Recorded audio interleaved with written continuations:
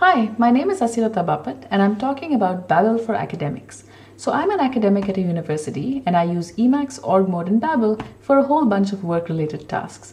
And there are many other tools that one could use to help with this workflow.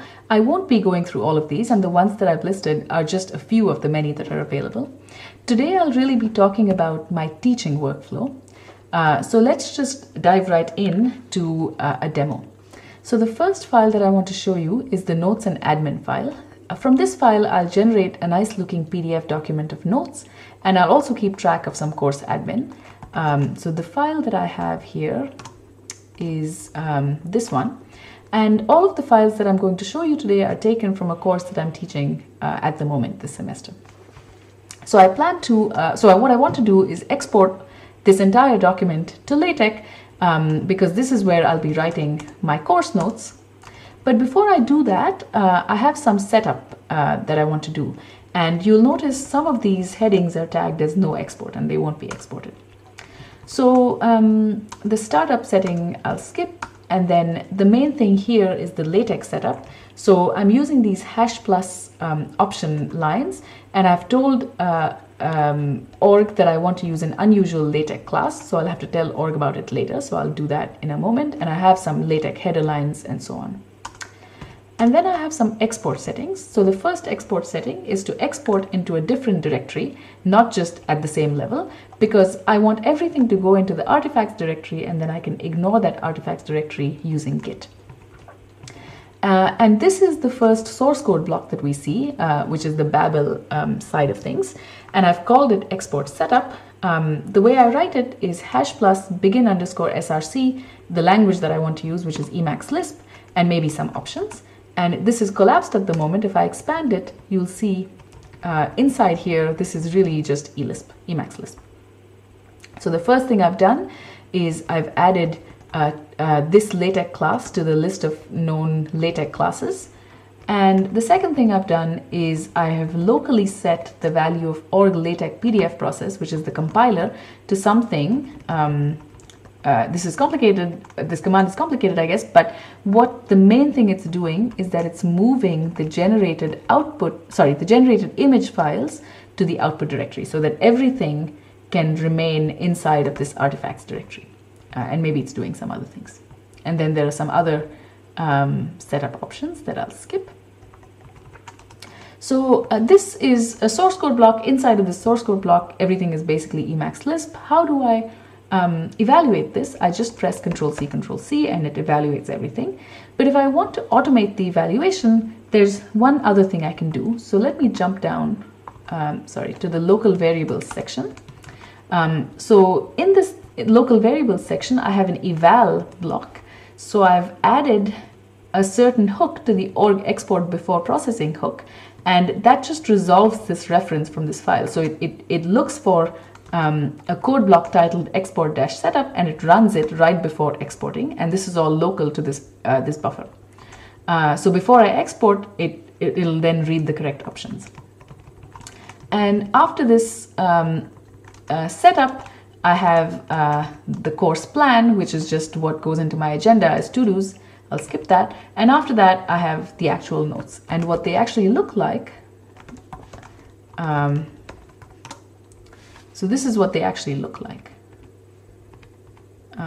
Nicely LaTeX with diagrams and so on, everything generated from that single org file. So I'll say more about diagrams later. I also have to write assignments and assignment solutions, so let me jump to that. Again, this is a very similar file, but I want to now export different headings to different files. This is not going to be exported all at once. So again, I have some setup, some general setup that I'll skip. Export setup, just like before. Code setup for Python, really. So I have a bunch of different languages here, so Shell and Python, and some helper functions. So let me jump to this one called toggle solutions. So this is again an Emacs Lisp code block. What this does is it tells LaTeX to either toggle solutions true, or so toggle the display of solutions on or off based on what the tag is for that particular assignment. So whether if the assignment is tagged as solved, then the solution should be displayed, otherwise they shouldn't be.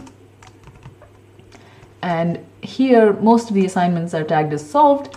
So in this case, if I export this, the solutions will be displayed. So let's look at that.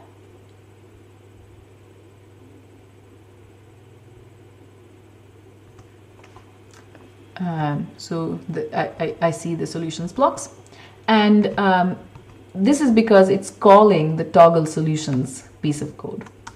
And the properties, if I expand this properties drawer, you see this output file name has a homework1-solved, so it has a solved suffix, and this is related to the fact that I have a solved tag up here. So let's see what happens if I delete the solved tag. So nothing's happened yet, but if I save the file, then suddenly this homework1-solved becomes homework1. And this is desired behavior. This is what I want, because I want to keep the solved and unsolved files separate. So once again, if I put in the solved tag and if I save, I get back the different file name. And how did I achieve this? This is again back in the setup section. It's the process export file names block. So it's some big piece of elist that I won't go through, but basically it's mapping over org entries, and it's either adding or removing this solved suffix based on what tag it sees. And okay, when does this code block get evaluated? Well, I want it to be evaluated right before I save, because I change something, I save, and I want the properties to get updated accordingly. So if I go down to the local variables section again, I have a local variables section here, and I'm evaluating this eLisp, which is setting the before save hook to resolve the process export file names function.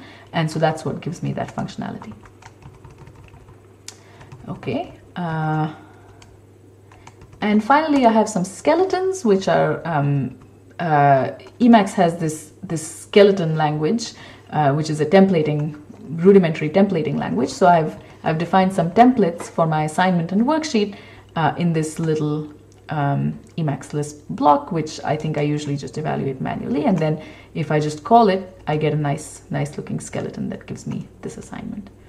So one thing I want to show you in these assignments, in this file in particular, are these dot source code blocks. So I've had to type in or draw in some graphs in this assignment, and I can do that right from org. So this is some piece of code that's creating a file which has this name, and if I evaluate this block, I see a results drawer with this file, and this is a PNG file which now gets embedded into my LaTeX document.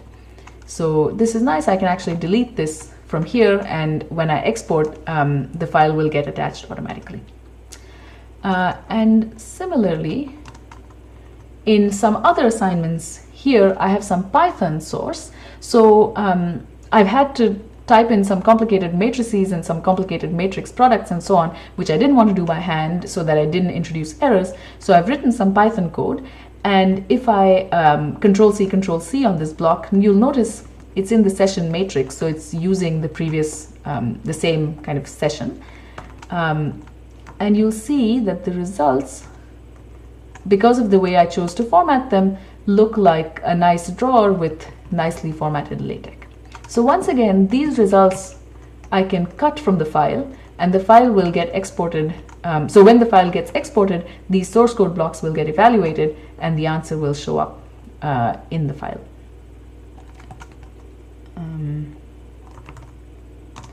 And finally, the last thing I want to show you very briefly is the web page for this course. The only thing I want to show you here is that I have a Python source code block which pulls in my handwritten course notes and makes them into a nice looking list with a nice looking order, and then just exports as HTML. So this is what the web page looks like, and you can see it at this URL if you go click on the 2021 link at this URL. So that's all that I wanted to say. Thank you very much.